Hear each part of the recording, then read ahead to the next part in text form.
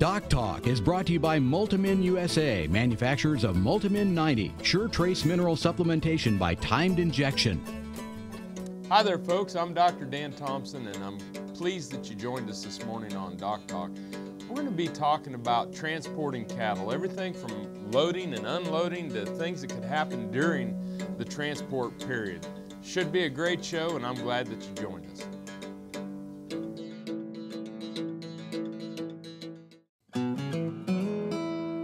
My name's Tim Todd. Along with my wife Chris, we own and operate Green Mountain Angus Ranch out of Rygate, Montana. We give our cows a shot of multi-min pre-calving for the immune system of the unborn calf. She will transfer the minerals into the unborn calf through the blood system. When the calf is born, he has a high level of mineral in his liver, which will help with his immune system.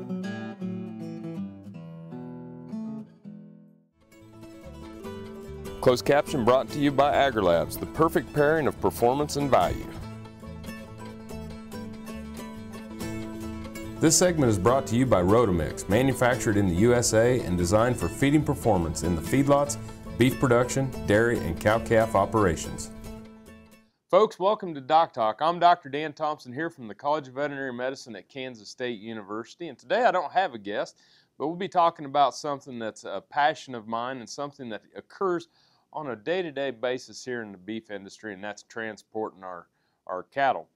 And the first thing that when we start to talk about transporting cattle is to pick out the ones that are fit for transport. And more of an issue is making sure that we don't ship the wrong ones than it is making sure that we ship the right ones. So some of the things that I have a list here that we'll go through today, and we'll have some illustrations of how these occur or things. But the first thing is we want to make sure that we don't ship a sick, injured, or weak or fatigued animal. So we're going to look at the cattle. Basically, if they're sick or injured, these animals that don't look fit or don't look like they could complete the ride, these are animals we want to make sure that we don't put on the trailer to ship to town or ship to sale barn or ship anywhere for that. The next one is one that's kind of a no-brainer, but it bears reminding is non-ambulatory cattle. And again, shipping non-ambulatory cattle is not only something that's an issue that we want to make sure we don't put those animals on the truck, but can be a liability issue and an issue with the law. Non-ambulatory cattle, when they are moved, they cannot be drugged. They cannot be lifted with chains. These animals have to be moved with a sled or the bucket of a loader. So these types of animals definitely cannot be transported, and any animal that looks like it may go down during transport shouldn't be put on there. Animals that are blind, when they have pink eye or cattle that have problems seeing, these animals need special accommodations. We definitely don't want to be putting them on a load with cattle that can see because they don't know their way around. So special accommodations for those types of animals. And then we get into the kind of pregnancy, newborn calf type status.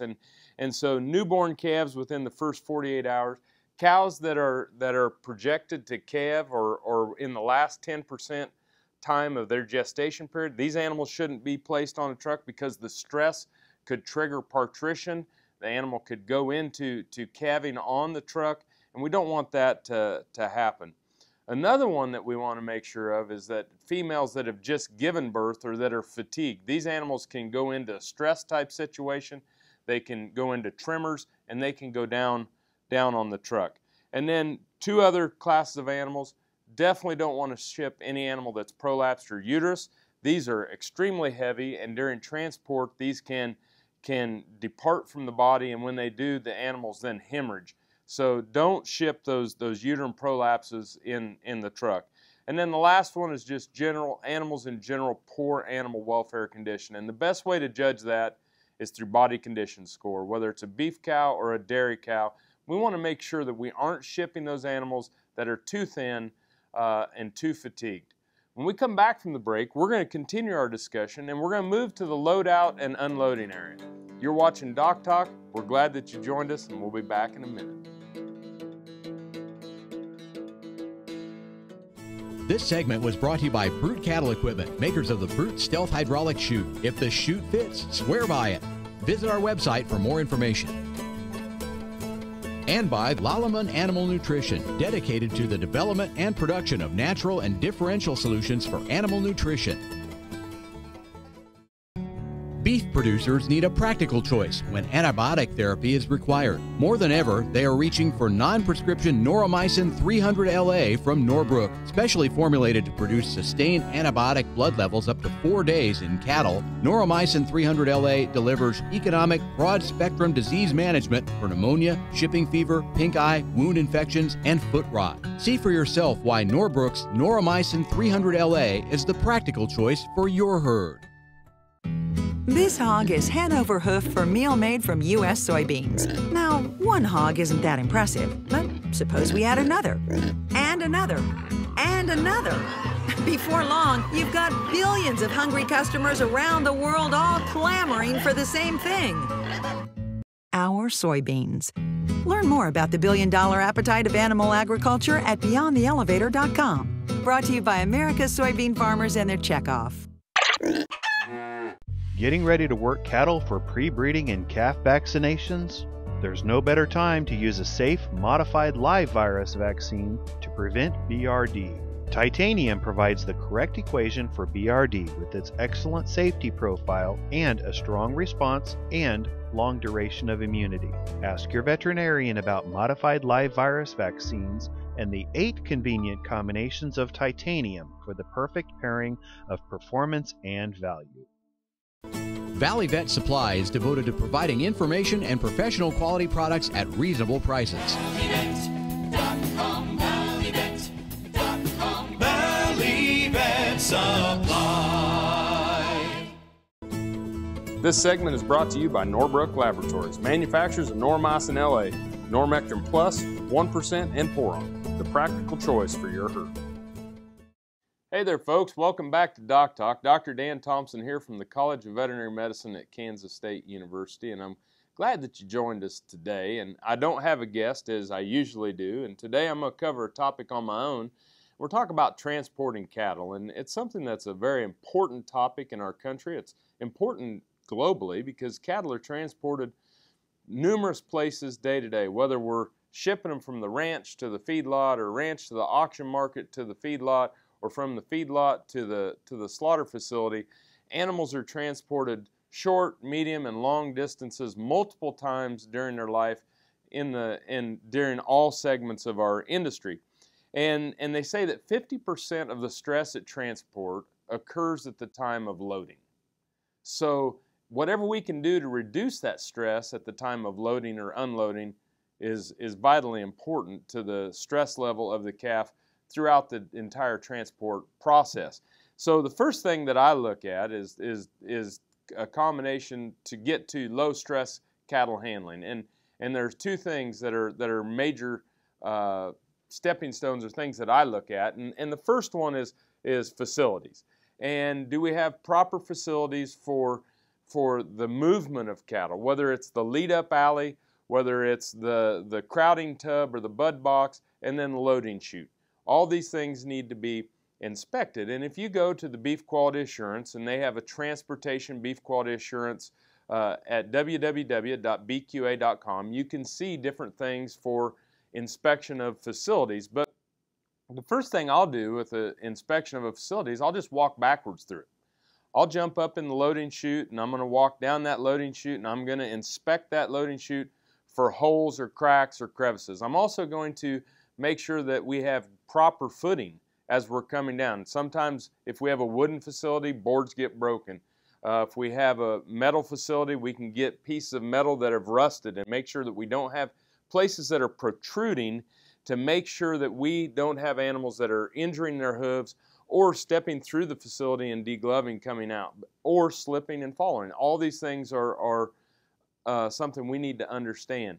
The next one is the landing area, or the area where the cattle first come out, and making sure that we have that area cleaned out, we don't have manure buildup, that we have the manure moved out so it's not slick.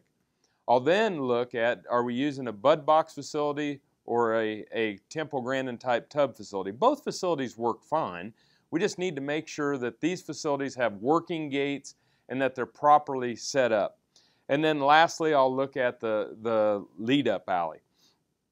One of the things when you back up to the loadout chute, and if you're going to move a lot of cattle through a loadout chute, is we'll put flexible doors that can move to where the person that's backing up backs up the trailer. One of the things that I see as a problem is when people back up to a loadout chute and we don't back up square. Not only does it cause cattle to balk when they get to the top of the chute or when we're unloading, but cattle can catch their shoulders on there and cause injury and lameness. So inspection of facilities, making sure we have the ability to back up square to the facility are all things that what we want to do. When we come back from the break, we're going to move on to the trailer. We're going to do some trailer inspection and talk about that. You're watching DocTalk, and we're really glad that you joined us. This tip brought to you by Baytril 100 Enrofloxacin Injectable, now approved for use in controlling BRD in high-risk cattle. Baytril 100, right the first time, whether it's controlling BRD in high-risk cattle or treating BRD. Hi folks, it's Dr. Dan from DocTalk. Thanks for joining me for today's On the Farm tip. We're going to talk about extra labeled drug usage. Labeled drug usage is when I pick up the bottle, there's a label on it. And when I look at the label, it's going to tell me how much to give, how often, and the route of administration. Route of administration might be sub-Q, IM, or intravenous. Now, anytime you change the route of administration, or if you change the dosage, or you change the time in which you give those drugs, that's called extra label drug usage. We can't do that without the written consent of a veterinarian. So we need to follow label directions. If we don't follow label directions, we can wind up with antibiotic residues in the meat. And so when we do an extra label drug usage, we need the veterinarian involved. Thanks for watching today's On the Farm tip. I'm Dr. Dan, and I'll see you down the road. With BRD, every second counts. And when you get new high-risk cattle, you've got a choice to make. You can either take your chances and wait and see what happens, or you can take charge of BRD. Right from the start, treat bacteria up front with Baytril 100 Enrofloxacin Injectable, now approved by the FDA for BRD metaphylaxis in high-risk cattle. Ask your veterinarian about Baytril 100 and make it your go-to drug to control BRD in high-risk cattle or for treatment of BRD. Baytril 100, right the first time. Hi, I'm Kevin Ochsner, host of NCBA's Cattleman to Cattleman and Colorado Rancher. Join me each week as the National Cattlemen's Beef Association brings you the latest updates in industry information and market news. Plus, each week we provide important educational information and features on cattlemen from across the country just like you. And we can't forget our favorite cowboy poet, Baxter Black. Join me for NCBA's Cattleman to Cattleman, debuting Tuesday nights at 8:30 Eastern, right here on RFD TV. In the last 3 years, we've changed some things in our AI protocol, one of which was the use of multi-min. We've seen a significant increase in our AI pregnancy rate. The cost of an embryo program is significant, and we feel that if we were able to even get one more pregnancy out of a cow, that would pay for the whole cost of the whole bottle of multi-min right there. Dr. Dan here. Whether I'm driving up and down the roads covering the state of Kansas, or I'm getting between Riley and Manhattan for my job, I'm driving a Ford truck. I'd like you to come out and visit my friends here at Dick Edwards Ford. They have a truck that'll suit your needs, whether you're looking for power with a Power Stroke diesel, or if you're looking for fuel efficiency with the new EcoBoost engine, they got a truck that's just right for you. They're located 2 miles east of the Town Center Mall in Manhattan, Kansas, and they'll bend over backwards to help you. And I'll see you down the road. This segment is brought to you by Fink Beef Genetics. Our 23rd annual bull sale featuring 400 Angus and Charolais bulls is Wednesday, October 30th. Contact us at 785-293-5106 for more information and to be added to our mailing list. Hi there folks, and welcome back to DocTalk. Dr. Dan Thompson here from the College of Veterinary Medicine at Kansas State University. And I'm flying this thing solo today, as it'd be different than what you tune in most of the time and see me with a guest. And it's not that I think that nobody else can handle this subject. It's just that it's one of those that I am directly involved with, and one of those that lends itself to spending a little time with y'all today and talking about this. But we're talking about transporting cattle. And when we talk about transportation of cattle, I think everybody understands how cattle are shipped not only around the country, but now globally. When we have cattle that are being shipped, live animal exports, and also cattle across state lines within the United States. And not only is it important that these animals be shipped safely, but it's important that we do it to improve health as well. So when a lot of cattle, though, are shipped locally, and I can remember working in my dad and grandfather's veterinary clinic, and going back to the early 70s and thinking about the way that we have changed in transportation of cattle locally. I can still remember when we would just place the stock racks on the pickup and put a 2,000-pound bull in there and drive him to the clinic, and you took off the wooden back and beat him down the loading chute to unload bulls. And so when you'd see Lee Routh or people from back home driving down the road and their truck is shaking and moving like that, and they'd have a bull or a cow or something in there, and now we have these long goosenecks, and we have these 3/4-ton pickups that can pull about anything. So we've really changed and progressed in the equipment that we have to move cattle with. But when we inspect a trailer, the number one thing first thing you want to inspect is you want to get up in the trailer and you want to look at the flooring. And we want to make sure that we have the entire floor covered, no holes where the animal could have a protruding limb.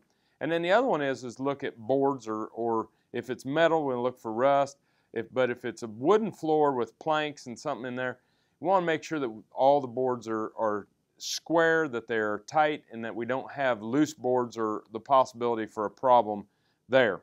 Another thing that's important, of course, when we're moving is that we have doors that function properly. And sometimes this is for animal safety, but a lot of time this is for human safety as well. And making sure that you're back away from those doors when you shut these doors, and having the proper loading facility will really improve human safety when loading, and it improves cattle safety when transporting. Kick the tires, make sure we got tire pressure, got good tires on these trailers, axles and bearings, all these need to be checked. And then we want to make sure that we're going to have proper ventilation. Ventilation during shipping is what helps prevent shipping stress. So we want to have a properly ventilated trailer so that we make sure that we don't have these animals in a system that they don't have good ventilation and prevent respiratory disease. And the last one is footing.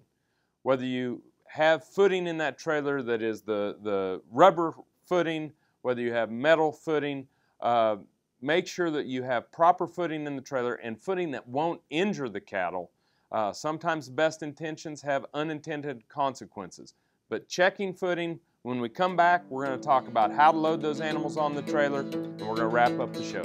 Thanks for watching. This segment is brought to you by Purple Wave Auction, the easiest, most straightforward way to sell used equipment. Purple Wave, straight, simple, sold. From Kansas State University, this is Agriculture Today. As the name suggests, drought-tolerant corn hybrids are designed to yield well in extra dry weather. But how do they do when ample moisture is available? K-State agronomist Randall Nelson and colleagues tested that out in recent field trials. Here's what they discovered. Under the lowest water regime, so the 50% ET, the drought-tolerant hybrids did out-yield standard hybrids by close to 30 bushels. At the full irrigation level, there was no significant yield drag. I think we can safely say that in a full water situation, you're safe planting a drought-tolerant number, and you won't lose any yield. This is K-State Research and Extension. Cow-calf, stocker, and feedlot producers know that effective parasite control improves overall herd performance and profitability. Norbrook offers a comprehensive, economical line of pour-on and injectable parasiticides for every livestock operation. Consult with your local animal health supplier to set up a program that protects your investment and brings larger cattle checks this fall. See for yourself why the Noromectin line from Norbrook is the practical choice for your herd. The Kansas State University College of Veterinary Medicine is a leader in food animal research and education. Our researchers are constantly expanding the knowledge of animal health and food safety. Through the Veterinary Health Center and the Kansas State Veterinary Diagnostic Lab, we provide practical services for animal producers. Home of the Beef Cattle Institute, the college is committed to animal welfare training and research. The Kansas State University College of Veterinary Medicine, knowledge and service for the future of animal production. Got cattle? Rotomix manufactures a complete line of energy-efficient rotary and vertical feed mixers for feedlots, beef production, dairy, and cow-calf operations. Our mixers are available with the patented Generation 2 staggered rotor, the industry standard for feeding wet rations that include wet distiller's grain. Made in the USA, Rotomix mixers are designed for feeding performance that American cattlemen and dairy producers have come to expect. Rotomix, proud to offer a better mix in less time using less fuel. Valley Vet Supply is devoted to providing information and professional quality products at reasonable prices. Valley Vet Supply. This segment is brought to you by the Beef Quality Assurance Program and the Kansas Beef Council, improving animal care and beef safety for more than 20 years. Hi there, folks. Welcome back to DocTalk. Dr. Dan Thompson here from the College of Veterinary Medicine at Kansas State University, where I'm a professor, and I'm the Jones Professor of Production Medicine and Epidemiology. And we're talking about transporting cattle, and it's a topic that's important to me. It's important to a lot of people, and it's especially important to the cattle that we're moving across this country, locally, from farm to farm, from pasture to pasture, and understanding things you need to do when you load these cattle and unload them. But we've gone over picking the right animals. We've looked at the loadout facility. We've looked at the trailer. Now we're going to talk about putting those animals on the trailer. One of the things when you put animals on the trailer is you'll make sure you don't overload the trailer. And there's two reasons for that. One is you got to make sure that you put the proper weight on the trailer that your trailer and truck can handle. Overloading can create accidents, and it can have some human safety implications. The other reason why we don't want to overload the trailer is because we don't want to wind up with animals getting hurt. And so when we have animals too tight, we can increase bruising, we can increase injuries, bumping, not intentionally, but just happens because animals are in close proximity and trying to stay up on the trailer. Another thing that's important is that we don't mix animals of small and bigger sizes. And one of the reasons for this is because if we have animals on the truck that are small with larger animals, they can go down underneath the larger animals and get trampled. So putting them in, sorting them before you put them on the truck, putting them in different compartments so that they stay away from each other is vitally important to the health and safety of the animals being transported. Market bulls and market cows, or cull bulls and cull cows, are shipped frequently. And when we load those animals, whether it's short hauls or long hauls, we want to make sure that we don't mix bulls and cows in the same compartments because of riding activity that can occur. And what will happen is that we can have cows being hurt from riding. Bulls can also be hurt during times of riding and slipping on the trailers. When you're driving down the road and you're loaded with animals, I know this makes perfect sense to people that have done it, but we don't want to start or stop suddenly. Easing into taking off from a stop sign or shutting down earlier to make sure that the animals don't lose their footing during transport is important. And another thing is making sure that you match the health and well-being of the cattle with the distance of the haul.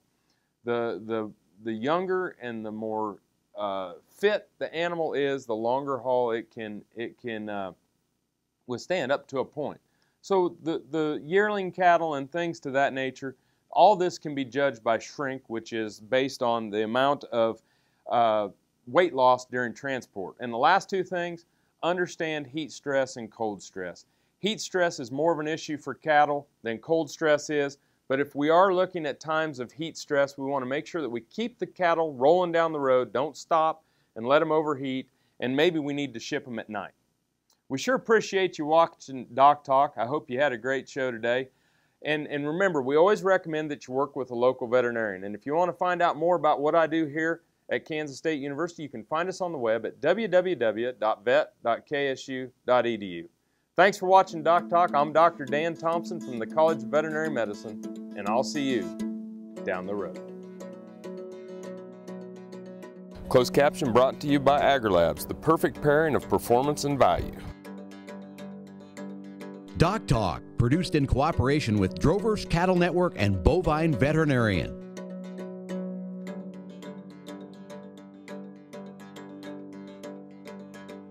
For more information about this program or previous programs, go to DocTalkTV.com.